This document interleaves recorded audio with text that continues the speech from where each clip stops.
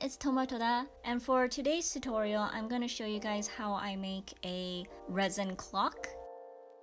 I am going to do a giveaway, and this clock is going to be the giveaway prize. I'll have details about that at the end of this video.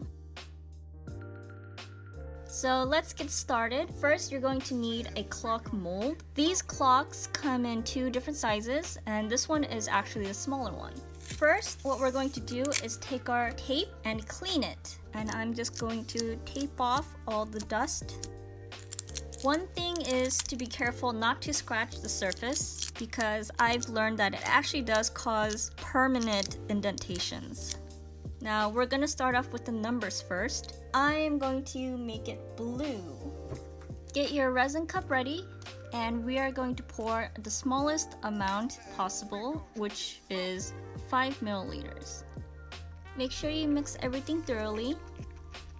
I'm going to add the pigment and glitter. I want the blue to be more opaque, so I'm using this white. And then add the glitters of your choice. Also keep in mind that the glitter will sink to the bottom, so don't make it too heavy. And now I'm going to take a toothpick and I'm going to drip it into each of the number cavities. When you drip it in, you want to start from the center and have it expand to the corners, because if you start from the corner, it will trap air. And when you demold everything, you're gonna have a bunch of random holes. And if you do pour too much, don't worry too much about that either. You can always pick up excess with a Q-tip. I'll show you guys later.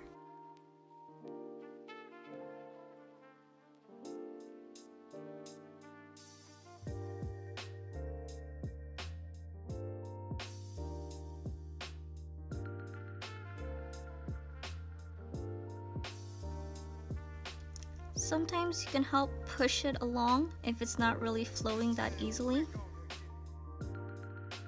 Slow and steady. Let it flow, let it flow.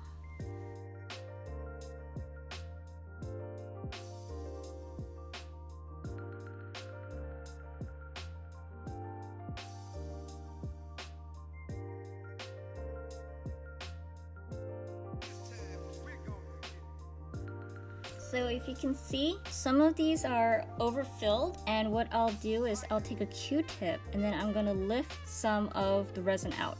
This, just leave it because we can peel it off when it dries.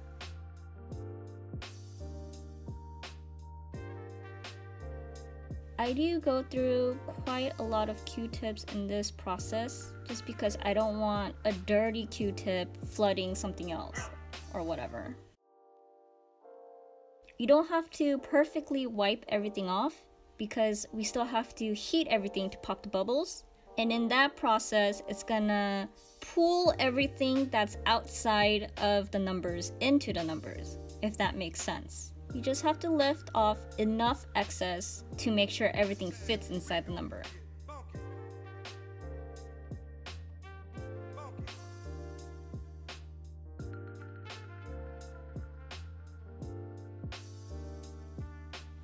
If you can see that little spot outside of the one, that is going to pull back into the one.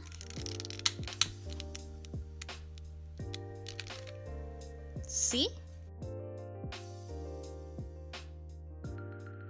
So yeah, we're going to lightly pop all the bubbles. Now if you see here, there's little resin drops, and even around the numbers you can see there are mini droplets of resin. Don't worry too much about that because we're going to let it dry and then use tape to lift them off. As long as you don't have resin that is connected to the numbers and they're just in droplet form, don't worry too much. I'm gonna let the resin cure for about 4 hours, 5 hours. We'll see, 4 to 5 hours. Alright, now let's clean this up a bit. For the really tiny pieces, I'm going to use double-sided tape just for more accuracy. Some of the tiny ones, I'm going to make this little like loop thingy.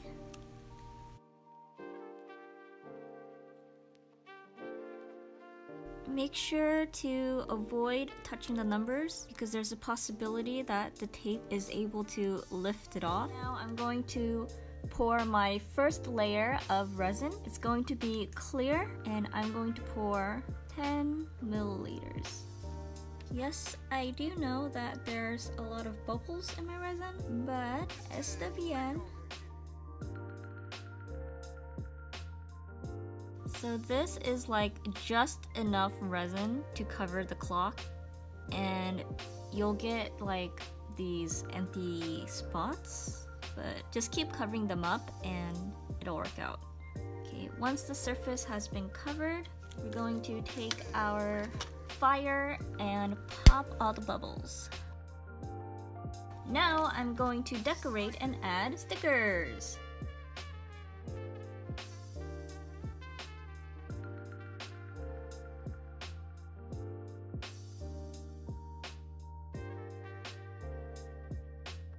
Then you can add some glitter or some accents.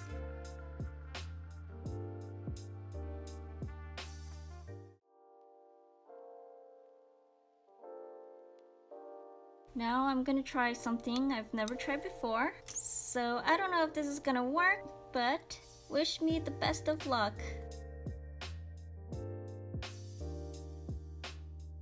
Also, you don't want it too close to center because the hands might obstruct the stickers.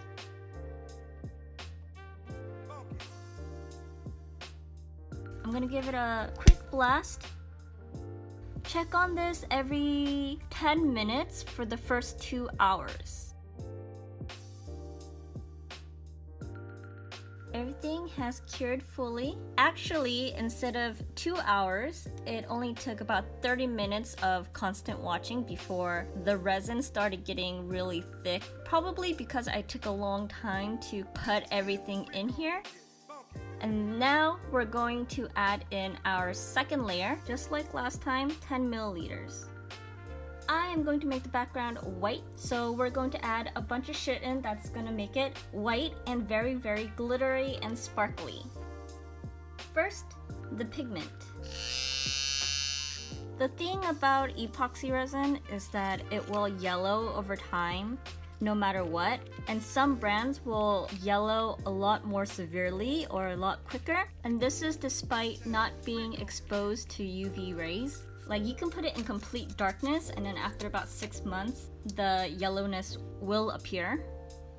So if I can, I try to avoid using white as a background as much as possible now. But I think a white background is the only thing that I really think goes well with this. So I'm gonna add a lot of glitter and iridescent crap in it because from experimentation, it seems like it lessens the severity of the yellow. I'm just saying this personally from my experience.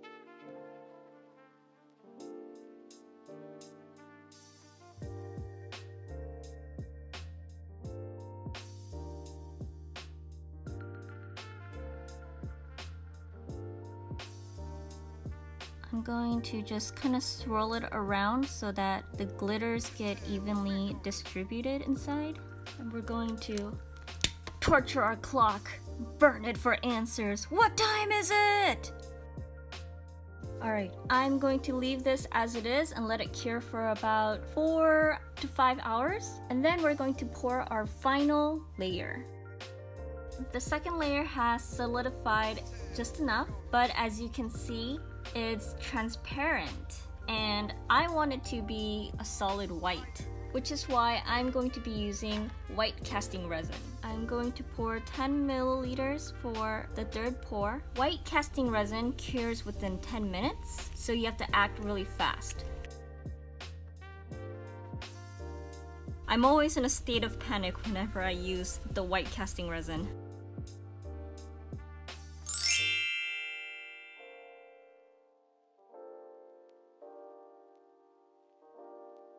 Okay, so this is the 5-minute mark and it hasn't fully cured yet, but it will in another 5 minutes. I'm just going to leave this as it is, and then by tomorrow I'll be able to demold everything.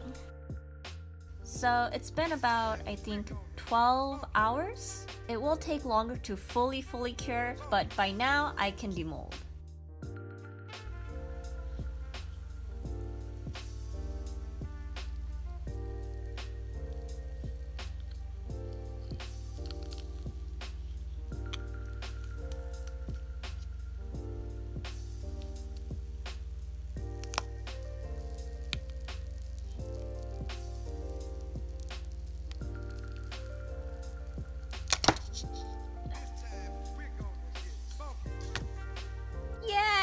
Oh my gosh, this is so adorable. Okay, there's a little bit of excess, which I think I can just peel it off. If it's severe, you'll have to sand it off. It is time for the final step.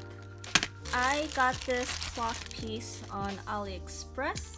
I've also seen the same exact thing sold on Amazon, except it was like maybe 2 to 3 times the price. Look how cute this is.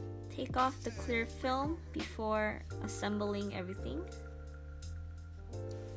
It doesn't come with instructions, but you can find one online if you Google clock piece assembly, I think. Basically, from my memory, it's supposed to go in this order. However, as you can see, the clock is too thick, or rather, this thing here is too short, so the screw does nothing. Which is why I will remove this piece, and then I'm just going to add this on there and tighten it. Now, if you do it this way, it will, you know, spin around no matter how tight you do it. I'm not sure if this is what's used to prevent that, but since we can't use it, what I will do is take super glue and then glue the pieces together. And unfortunately, my super glue is closed shut, so what I do is just poke a hole, squeeze it out, and then kind of just cover over the hole, and then I can use it again next time, as you can tell I've done here.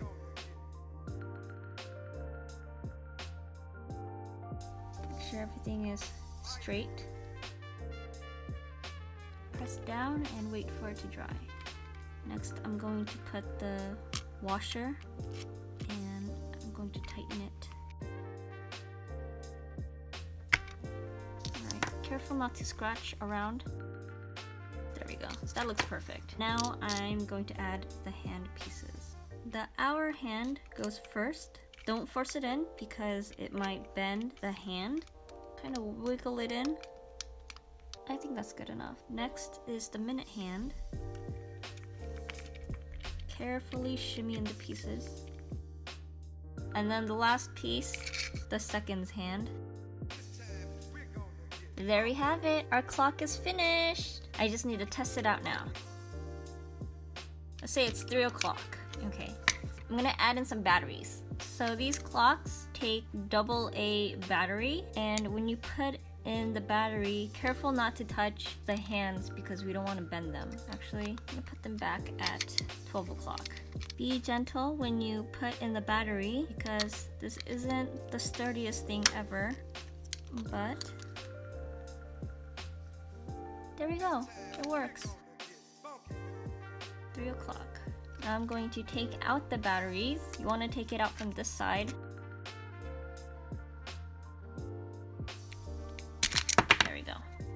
Okay, you just need to push it back in and it'll work just the same. So I hope you guys had fun watching this video. I'm very satisfied with how it came out. As for information about the giveaway, it'll be on my Instagram page. Go look for my post and enter.